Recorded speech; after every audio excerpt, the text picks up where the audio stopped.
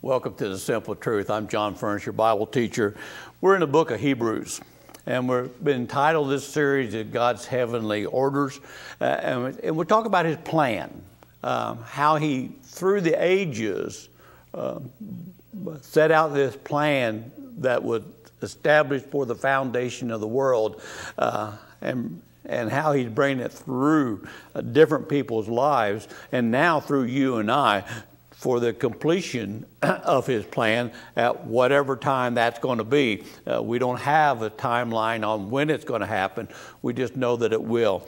Last week I was talking about Moses. I talked about his birth and how his parents, after 3 months, put him in a reed basket and sent him afloat on the Nile River, and how God had provided provision for him to be taken into where Pharaoh's daughter was, and she took him as her own and was raised as an Egyptian. And yet we find, we'll start with verse 24, chapter 11 of Hebrews, verse 24. By faith Moses, when he come of age, refused to be called the son of Pharaoh's daughter. He realized that he was a Hebrew and not an Egyptian. He had to make a choice. Just like you and I, we have to make a choice of whether we're going to accept Christ or not accept Him. He accepted not to be Pharaoh's daughter, but to be a Hebrew.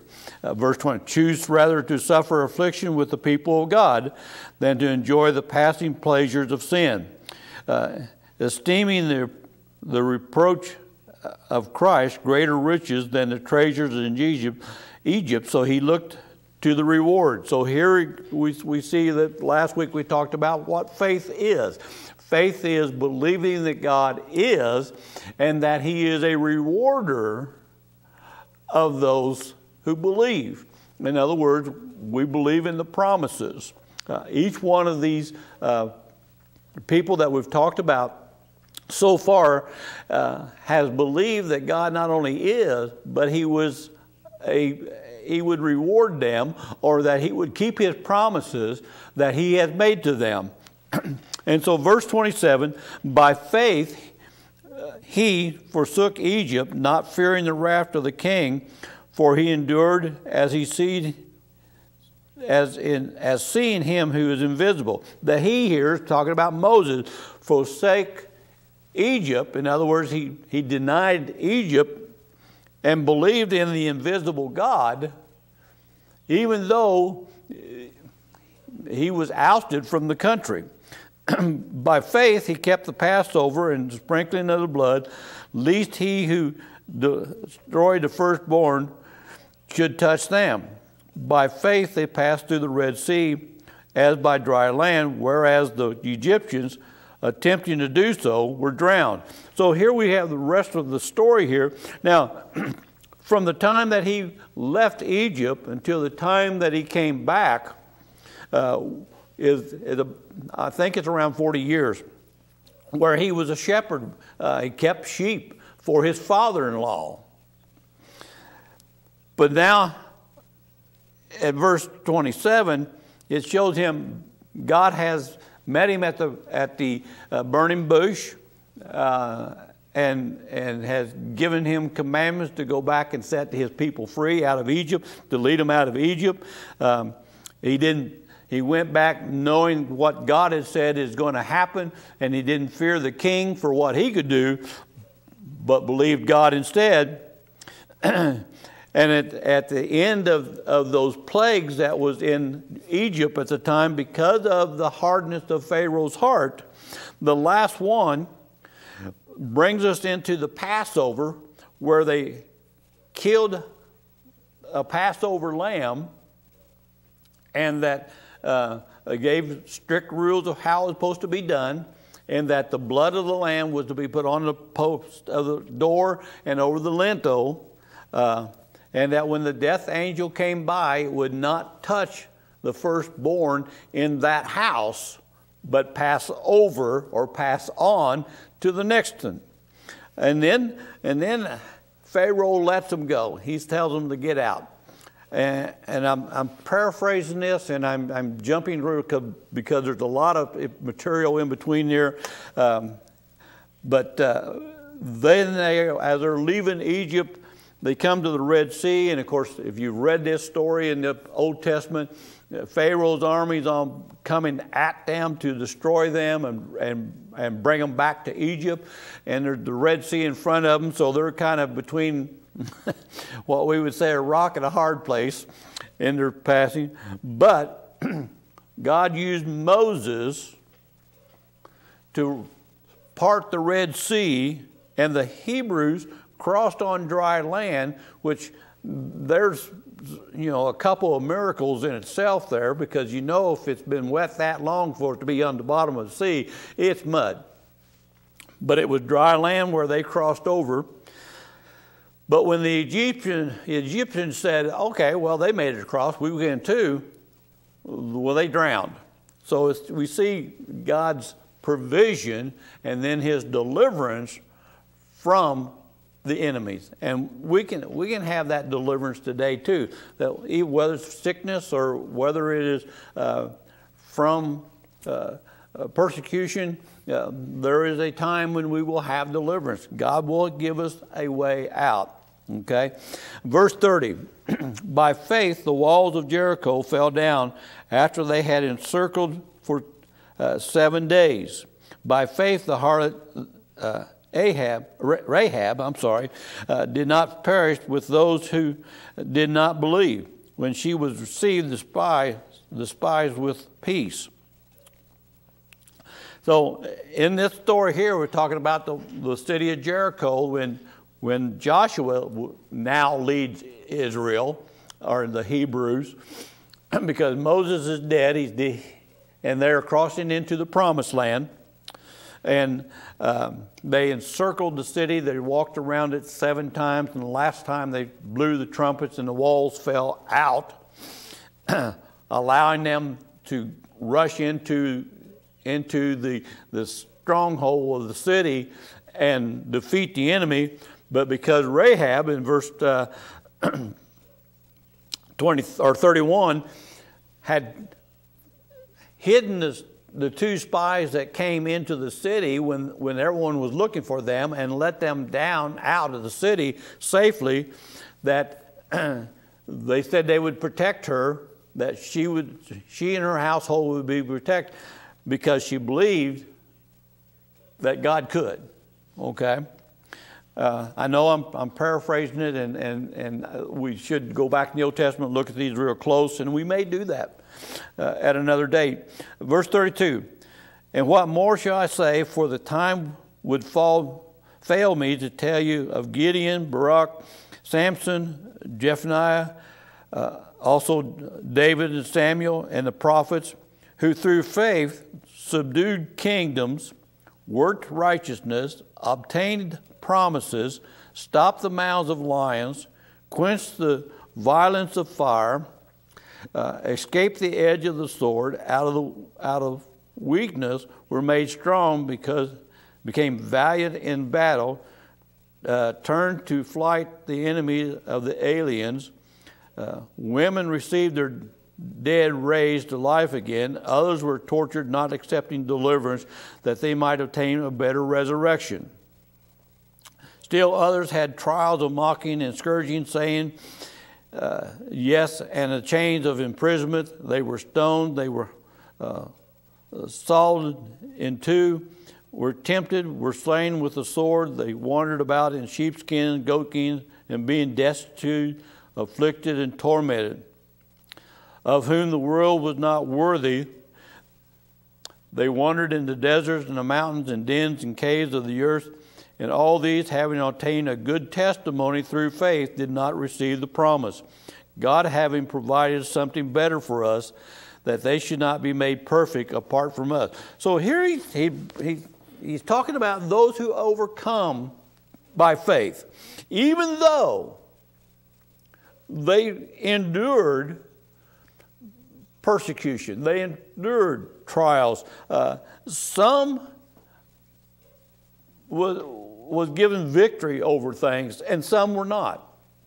Now, we don't quite understand the reasoning behind why some subdued kingdoms and others was killed. Only that is a part of God's plan. And we just got to accept it as God's plan. But he also is telling us here that by faith, whether it was being the deliverer of as Moses was of the Hebrews out of Egypt, or of someone like Gideon, who won battles because of his faithfulness. But he was telling us that even though we have those winning, those victories, we also have the tough times that we go through. And one is just as important as the other. And in whichever it is, whether it is trials or victory, still have faith in the one God who is and able to deliver us. Now, we don't think so much of dying or being in disease or something like that as being in a place of deliverance, but we will be, because of the promise we have in Jesus Christ of an eternal kingdom where there will be no more tears, where there will be no more pain. We look forward to that promise, knowing that what we're in now is temporal. Everything that you see now will only be temporal. It is the Word of God that is eternal and is true. But everything that we see in this physical realm will wear out, break down, pass away, including ourselves. But our soul and our spirit will live forever. Now it says in verse 40, or 39, that they had this testimony of faith through whatever they went through. And that tells me today that we need to have faith no matter what we're going through. But continue in the faith. Stay steadfast to the one who is able to deliver us, who is able to heal us, who is able to take us into a promised land and to a new city, a heavenly city that's made by the hands of God and not by man. He talks about in verse 40, God having provided something better for us, that they should not be made perfect apart from us. So you see, in this faith walk, we are being perfected. Okay? Old Testament saints was looking forward to the Messiah coming, the one only begotten Son of God who would come and take away the sins of the world. We look back to the cross, to Jesus who died on it, who took away the sins of the world. They look forward to that time, not seeing it. We look back to that time, believing that it's happened. And that helps us, whether before or after Christ, to be perfected together, one-on-one, with Him. Chapter 12, we're going to talk about this race of the faith that we live in. It's talking about the things that we need. This is all part of God's heavenly order for us, His plan through the ages that we've been talking about in chapter 11 through now. And it's all a faith walk. It's not just seeing what is, but believing it before we see it. Verse 1, therefore we also, since we are surrounded by a great cloud of witnesses, let us lay aside every weight and the sins which so easily ensnare us, and let us run with endurance the race which was set before us, looking unto Jesus, the author and finisher of our faith, who for the joy that was set before him endured the cross, despising the shame, and has sat down at the right hand of God, the right hand of the throne of God. Talking about, he sat down. When you're working, you don't sit down until it's done, right? Well, that's the same thing he's talking about here. When he had finished all that he needed to do, then God the Father honored him by setting him at his right hand on the throne of God. But verse 1 tells us we have this great cloud of witnesses. We have all these Old Testament saints that we read about and that we know happened. And we believe that God was with them through those things because of their faithfulness. You know, we're told without faith we can't please God. They pleased God because they believed what He said. And we're doing that same now. And I want you to know, though Paul's here, and I believe Paul wrote this book, that he's talking about the Old Testament saints, that crowd of witnesses. I want you to know that I have some witnesses that has been in my life that are no longer alive here, but with the Lord, that showed faithfulness. No, they didn't meet the Bible, the book of God, but their names written in the book of life. And that cloud of witnesses is a part of these that we read about in the Word. That they endured the race. They set aside anything that kept them back. Instead of making excuses why we couldn't go on, they said we're going on even though. We set aside sin that entangles us and slows us down and finally destroys us. But ran the endurance of the race. Was it easy? Is it easy today? No. It is a difficult race with the way the world we live in now, but it's worth it because God tells us of the blessings and the promises He has given to us through His Son Jesus, that we now can know that no matter what we go through here, it's not going to compare. It's only a moment in time to what will be in eternity. We can look forward to our author, Christ Jesus. And we can have joy in Him because He endured, despite being shamed. You know, we sometimes think that well, I'll be embarrassed if I do that. Well, I can't think of anything more embarrassing than to be hung on a cross with nothing on but a crown of thorns. That's got to be more embarrassing than anything I've ever accomplished in that sense.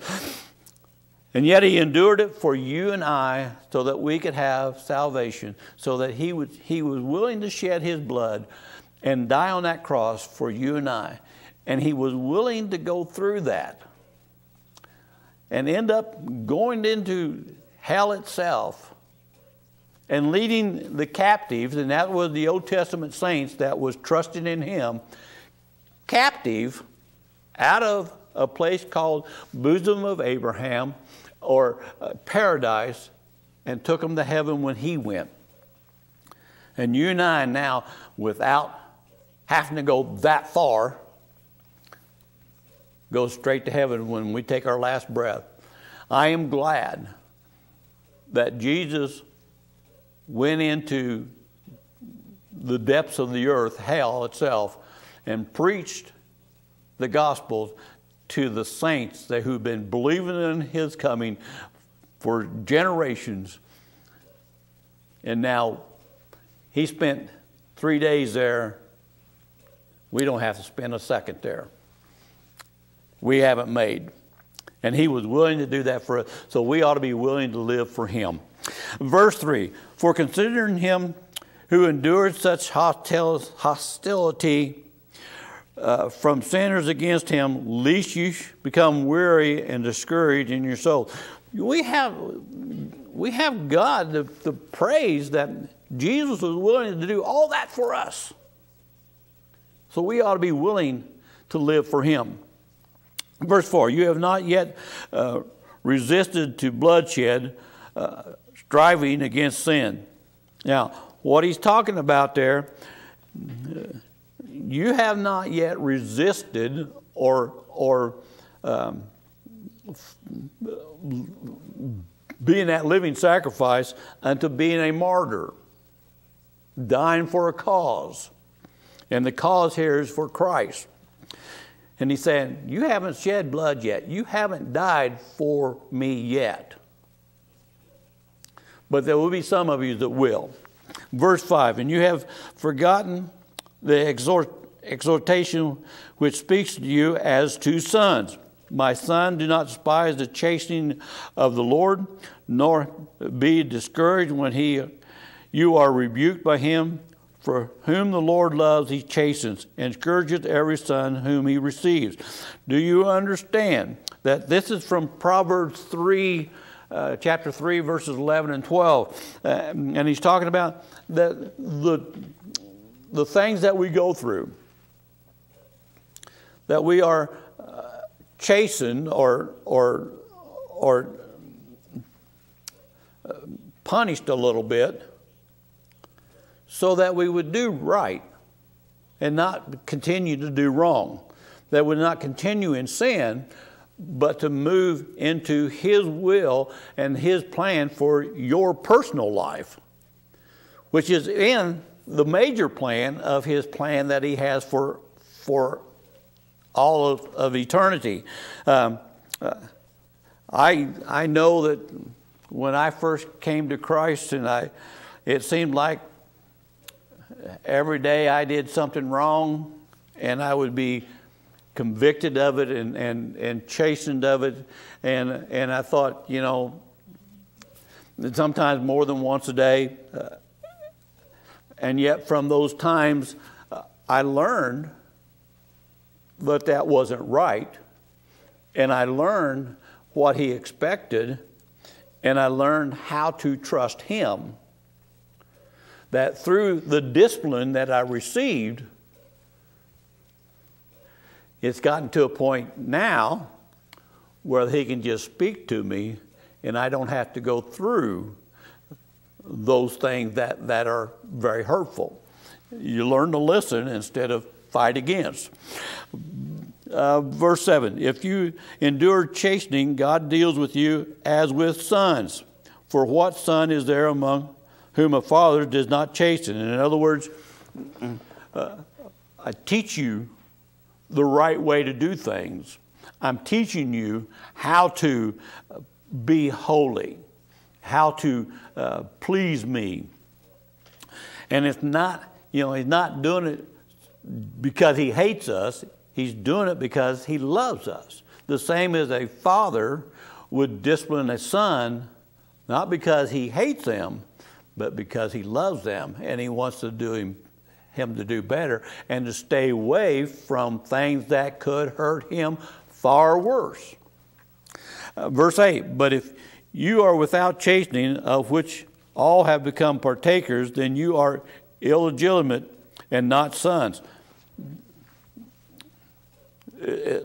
I'm not sure how else to put it that way, but if you're still rebellious, you're not a son or a daughter. You've gone against the Father. Verse 9, moreover, we have human fathers who correct us, and we pay them respect. Shall we not more readily be in subjection to the Father of spirits and live? Here again, we should have respect for our parents, but more for our Heavenly Father, who has given his Son to die for us, that we should live for him. So that we can be sons and daughters of God, that we can be of the family of God. Verse 10, for they indeed for a few days chastened us as seemed best to them, but he for our profit, that we may be partakers of his holiness. So you see, the chastening that we receive is to bring us closer to his holiness, to his perfection. Do you understand that God sees us as perfect? We don't see ourselves that way, but we can know the promise that he gives us, that through Jesus, the author of our faith and the finisher of our faith, that we will become holy as he is holy, because he's willing to work in you and I, even though sometimes we're a little stubborn. Okay? Verse 11. Now no chastening seems to be joyful for the present, but painful. Nevertheless, afterward it yields the peaceful fruit of righteousness to those who have been trained by it. So you see, it's not the moment that we want to hold on to. We need to see that it is taking us to a better place, to learn a better thing. He's leading us into a peaceful righteousness instead of into lawlessness. He does it out of love, not just to be punishing us. So we need to understand that the chastening that God does is always tempered with His mercy, always willing to go the extra mile. I can tell you from experience of mine that God has always lovingly corrected me when I was wrong. He's always corrected me when it was sometimes I didn't want to be corrected. I didn't want to go through that. I wanted to do my own thing. But I found out through His love that it was always best to follow Him. And it was always a blessing, not only to me, but it became a blessing unto other people as we go through these trials and errors that we have made, that we learn that we no longer have to live that way, but we can live for Him and be a blessing, not only for ourselves, but we find out we become a blessing for other people, and that we are an encouragement, that in a sense, we become part of that cloud of witnesses that he talked about earlier in this chapter, in chapter 11, that you and I now can be a part of that witness, and that we can be a part of that cloud because of faithfulness. Again, faith is believing that God is, and that He is a rewarder, or He's going to do the promises that He has set for us in eternity. And I pray that you will accept Him today and follow after Him with a full heart.